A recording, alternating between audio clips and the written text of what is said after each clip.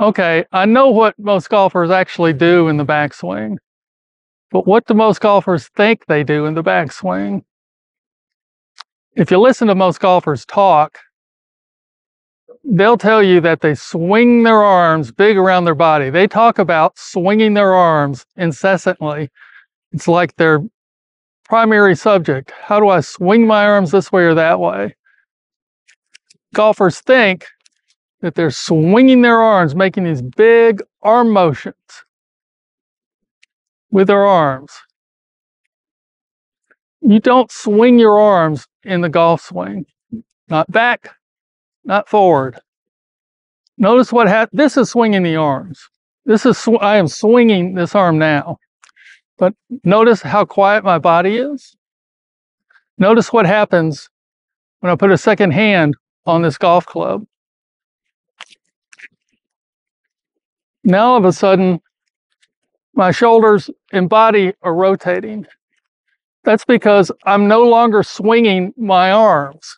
I'm rotating my body, and my arms, or my body, is turning my arms.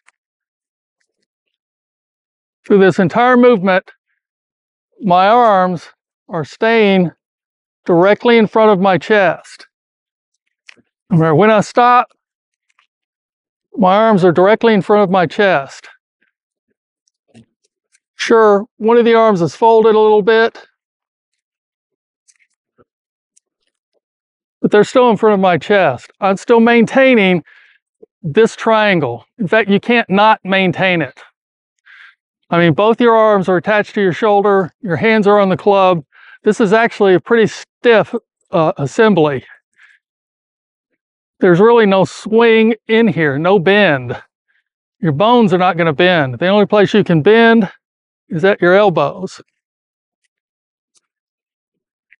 What actually happens in the golf swing is you don't swing your arms, you rotate your body, which rotates your arms, and then you fold one arm or fold the other one.